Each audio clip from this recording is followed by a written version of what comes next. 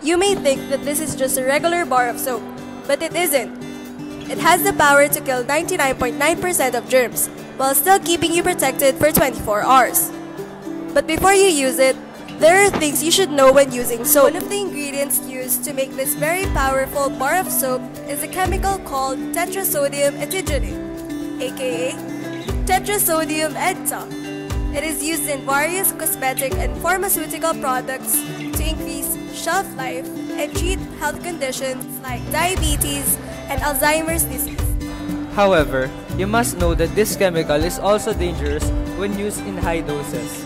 It can cause cancer, skin irritation, and reproductive problems. So, before you use this, be sure to check the label. As much as possible, avail of soaps that do not contain tetrasodium EDTA. Instead, go with soaps that use natural ingredients.